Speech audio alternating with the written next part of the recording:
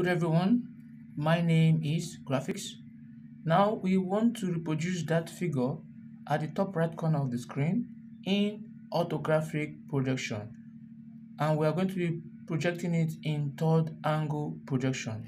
Like I said earlier, when you are given a question in orthographic projection, the first thing you have to do is for you to draw your four cardinal points like this. Pick your T-square and you draw the vertical line this way, right? And you move this and you draw the horizontal line this way. You can see that? Now they are meeting at this point. So from that point, like I said earlier, you use your compass, you measure 10 or 5, any radius of your choice, but I preferably choose 10, like this, and you place it at this point of intersection. You bisect up, you bisect left, down, and what, and also right. Now when you've done that, the next thing you do, you need to draw your line passing through those points that you marked. This,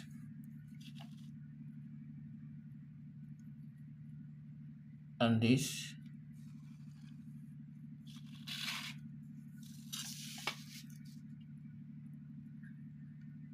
and this,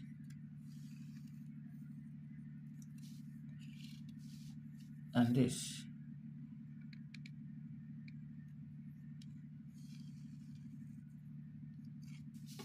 Now this is what we have. Now doing this, we are going to make this point our point of reference. That is where we start marking our line, right? Start making our measurement. So I'm going to clean off this. I don't want to have anything to do with what the x and y axis, and this is what I mean. So we've done that. So all these are our point 0, point 0, point 0, point 0. Since we are drawing in third angle projection, we are going to be drawing our diagram in the third quadrant, right? Either we choose the third quadrant or the fourth quadrant. So I'll be choosing the third quadrant. So this is the first, this is the second, and this is the third. So I'll draw my elevation in the third quadrant. Now let me give you a clearer view of the picture at the top right corner. Now this is the figure that we have here, right?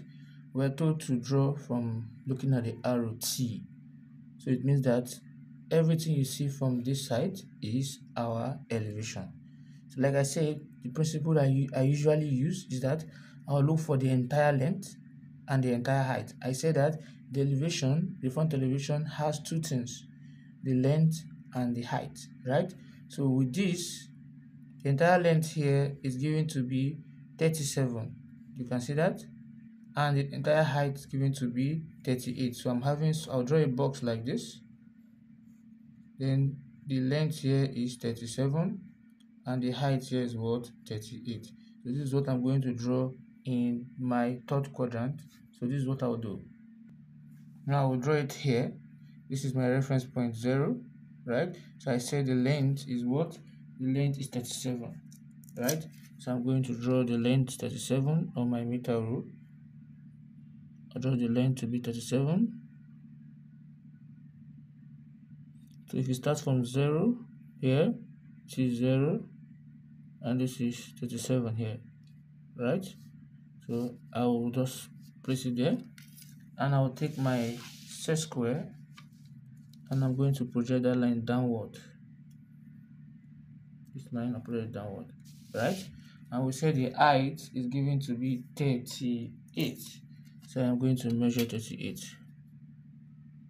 So from here, this is 38 here. You can see that? And I'm going to close it up.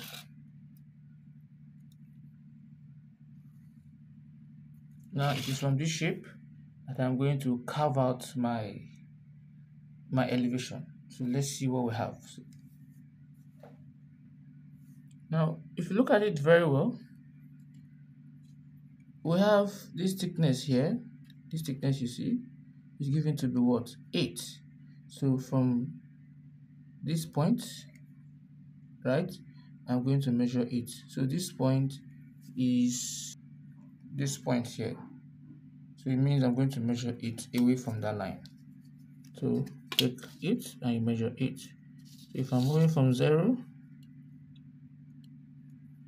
so I'm moving from 0 here. So this will be my 8 here. So I'll use my, let me give you a clearer view of what I'm doing. So I'll use my set square and I'll just draw a line from that point 8. Faint line first of all, because I'm not sure the extent of that line, right? So this is what we have. Now the next thing is to draw. We've already measured here, we say it is 8. Now the next thing to the next point here is giving us what? 19, right? So I'm going to measure 19 from this point, which is this point. I'm going to measure 19 from that point again. So let's do that and see. So I'll give you a clearer view, make it bigger a little bit, and I'll measure 19 from this point. So let's see, this is my 0 here, and this is 19 here. So I'm going to project it this way.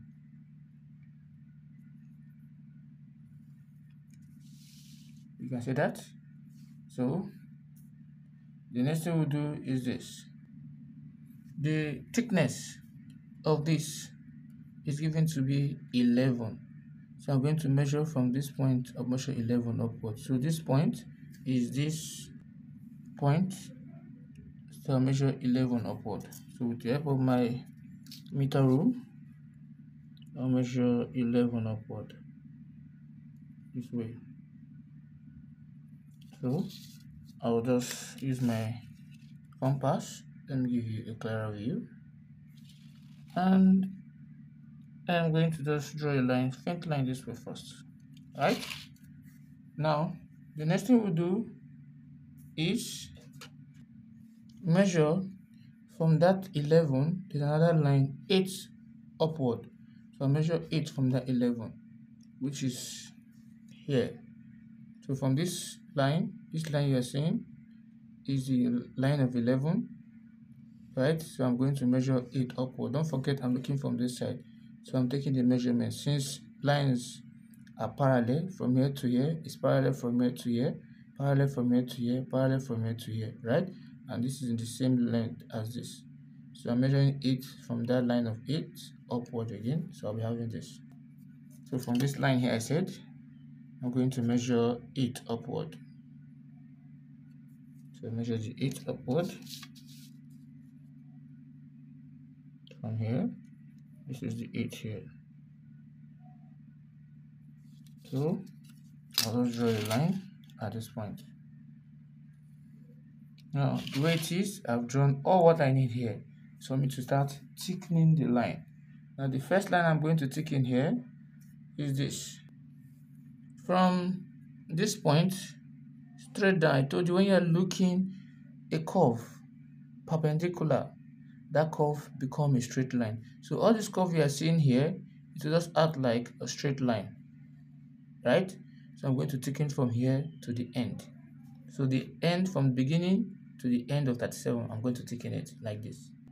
So I'm going to thicken from here to the ending.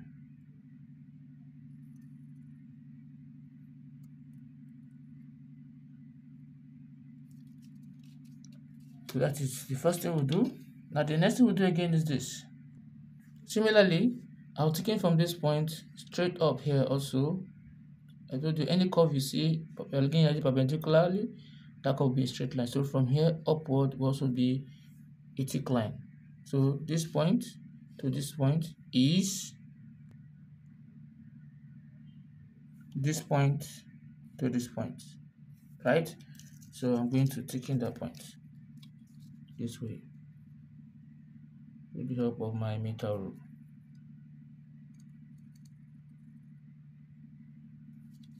So that is one. Now if you look at here also, this point is sticking to this point.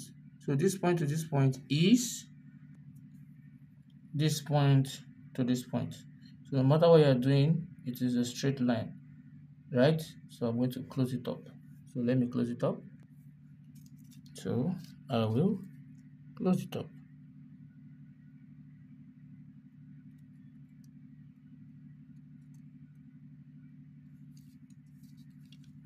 Now, the next thing we'll be doing is this. From here to this point is sticking. So from here to here is from here to here. So I'm going to what? Taking it. So I'm taking from here to here.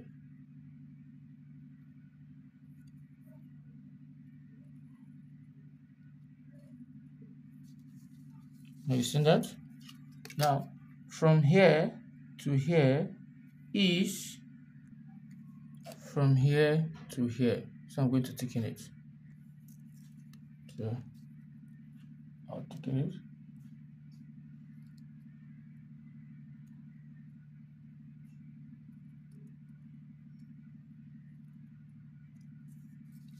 You can see that. Now the next thing I'm going to do is this. From here to here, I'll tick in it. So here to here is from here to here. So I'll take in this place here. So let me do that. So you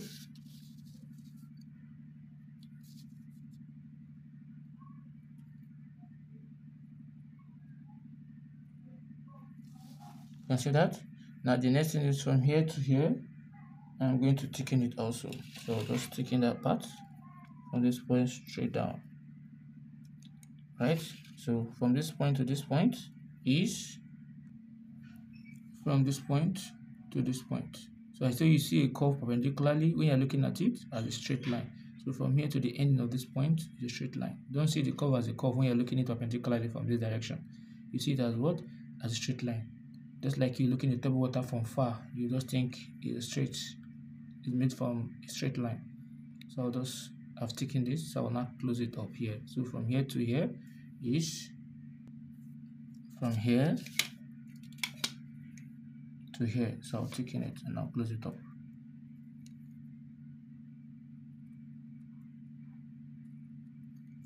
Now, if you look at it closely, right? Now looking at it here, this line here, inside, you cannot see it from here. So you use a hidden line to show this line here, right? So from here to here is from here to here to be blocked, but from here downward will be hidden line. This is what I mean here. So I'm going to draw my hidden line at this point because I cannot. There's a through there. So here will be hidden line, right? And here also will be hidden line because it's a continued line. You can see that.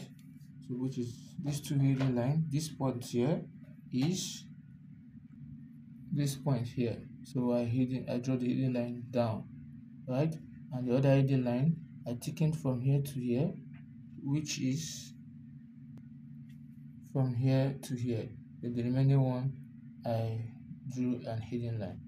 So we have successfully drawn out the elevation, right? So the next one we want to draw is the plan, and the plan is always on top of the elevation, right? In third angle projection, the plan is always what?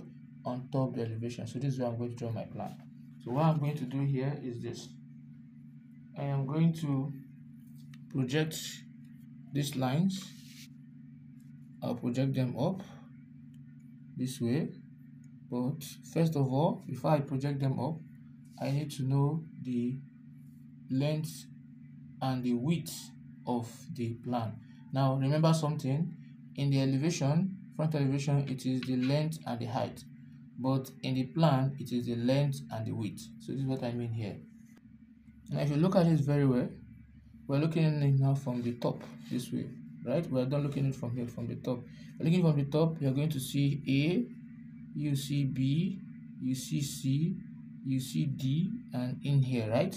So, but what is the total length? The total length we already have it before, which is 37, because we said the plan has length and width. Then what is the width? The width is what? 36. So the total width here is what? 36. So it's the width I am going to measure here. So this point, I'll measure my width, right? So I'll start the measurement from here and I'll measure 36. So measuring 36 from here to 0 here. From my reference point here, 0. Up is what? This is 30, 35, 36. You can see that? That is 36. Now I'm going to use my T-square and I'll close up here this way, and I'm going to project all those points up. Those points is going to guide me. So I'll put it this way and also this way. You can see that. Now in doing that, let me just zoom it up a little bit. So I projected them up, right? So the next thing we want to draw is this.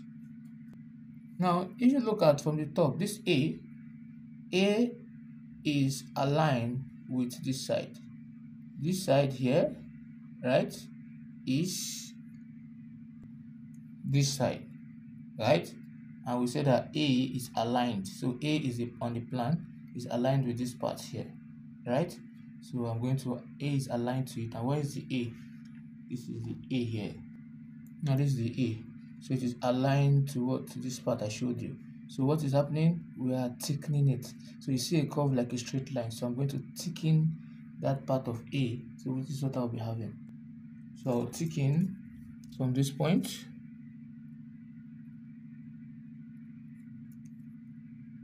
to this point. Also from here also I'll thicken it to this point too.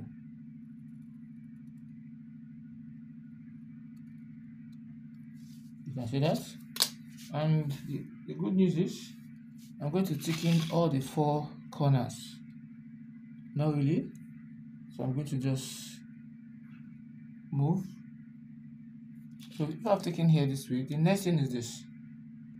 I'll get the center of this shape here. So half of 36 is 18. So I'm going to measure 18 to get the center of that shape there. So this is 36 here. So I'll measure 18. So this is 10 and 18 is here. So that 18, I'll use it to draw my center line. So I'll have this and this, this and this. So that's my center line here. Now there's a curve here, which is this curve, here, right? And the curve is starting from this point to the next point. So this point here, which the curve is starting, is this point, right? So, and this is the length of the curve. So if I trace this point to here, that means my curve is starting from here. So I'll take my compass. I'm going to place it at the center of this point here, where I'm going to draw my curve, right? So that's where I'm going to draw what? My curve. Hope you can see that. This way.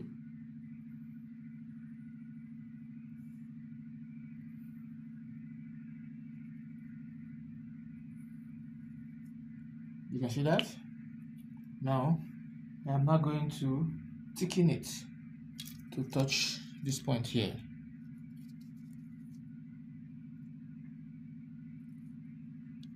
And this one too to touch this point here. You can see that. Now the next thing is this. After we've drawn this curve, which is this curve here, now there's another curve again. The curve M is given to be what? Radius 9. So I'll measure now my meter rule, then I'll draw. So this is how I'll measure the 9. So I'll pick my meter rule and I'm going to measure 9. from 0 to this is 9, right? Then I place it at the center that I place the other one. Then I'm going to draw another circle this way.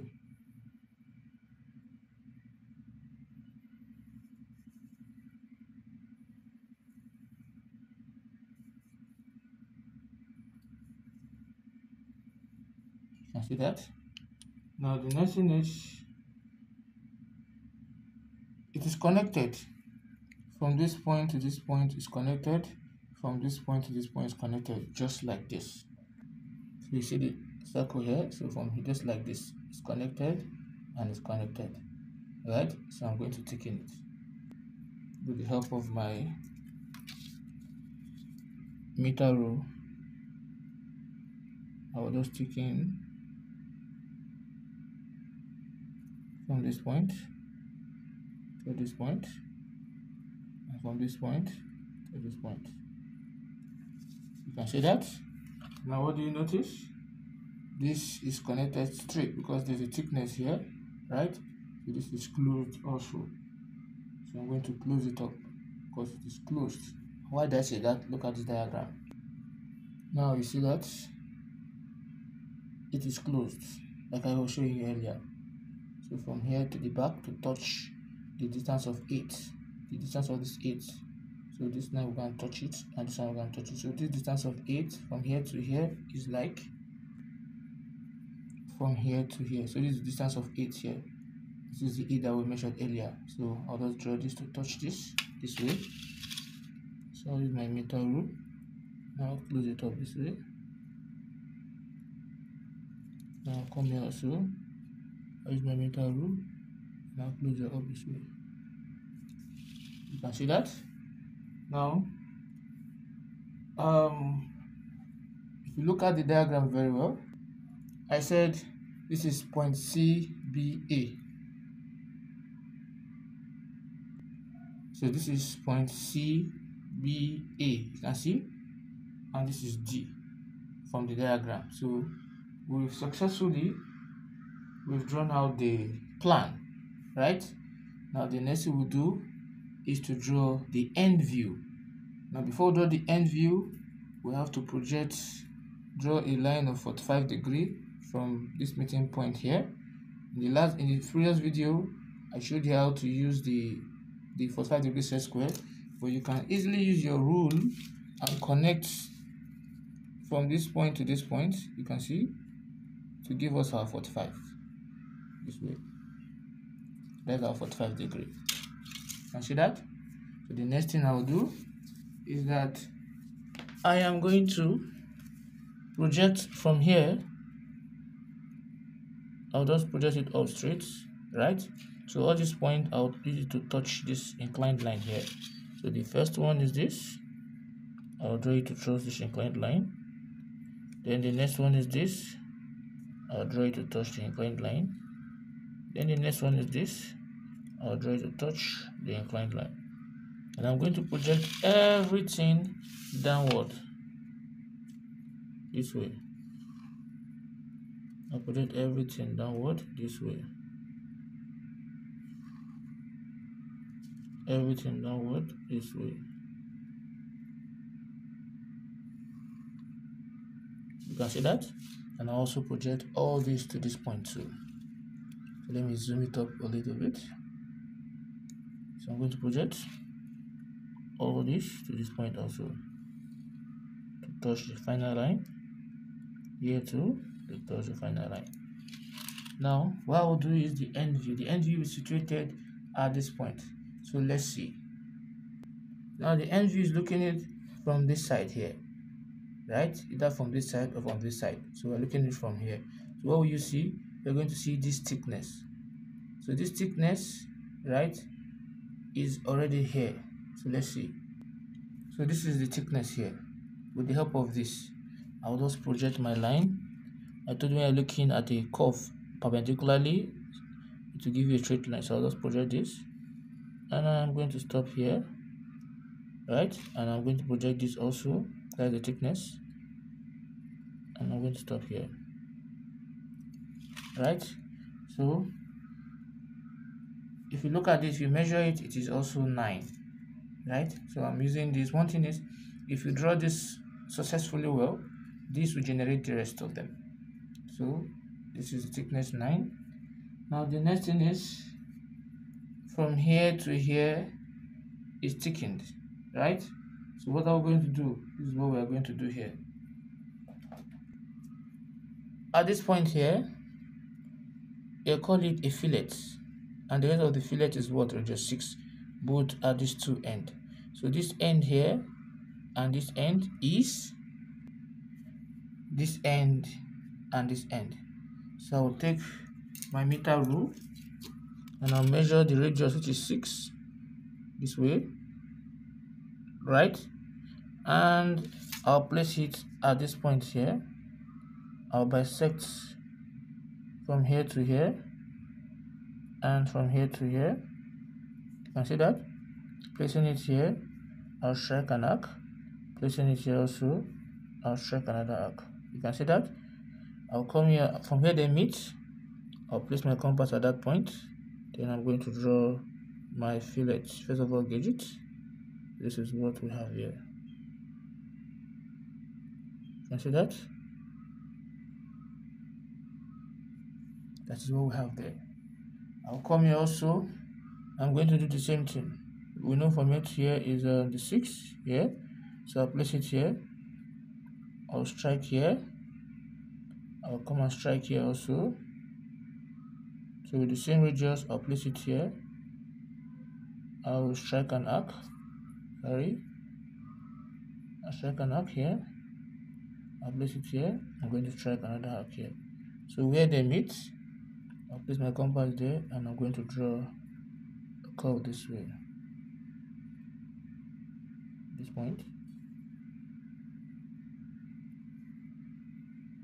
So I'm going to draw a curve that way. So I'll draw that out. So the next thing I'll do is to connect them. So in connecting them, I'll connect from here to here with a straight line. Then I'm going to connect here straight down to this point, right? Connect it straight down with this point.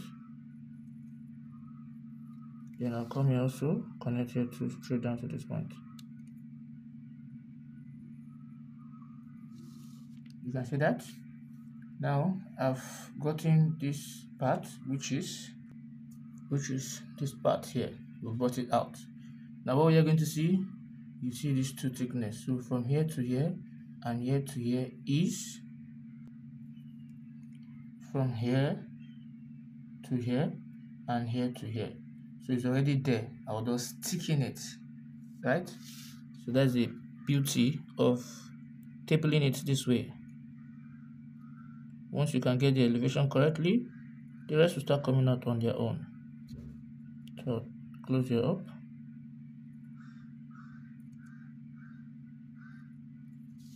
Now close it up.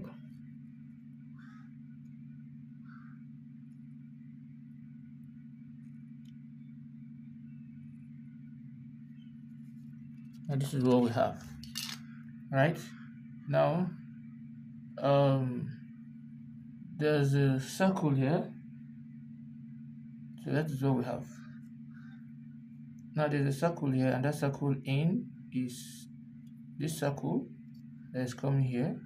So we are going to show it using a hidden line to show that what there's a true in. So I'll just take my rule. I'll just draw my hidden line here to show that what there is another curve inside, and here also to show that what there's another curve inside. See that? So the curve is just a center line. It's just, let me move this to this point here, and here. So this point here. So I'll draw my center line here. So that what? There's a curve at that point there. So this is what we have here. This is our um, third angle orthographic projection. We have successfully brought out the shape that we need. So the next thing you have to do, you need to do your dimensioning. So just watch what you have and you do dimensioning here. So you know how to do this. This is the radius of 6 and so on and so forth. So if you found this video helpful, please don't forget to click on the subscribe button. Thanks for watching.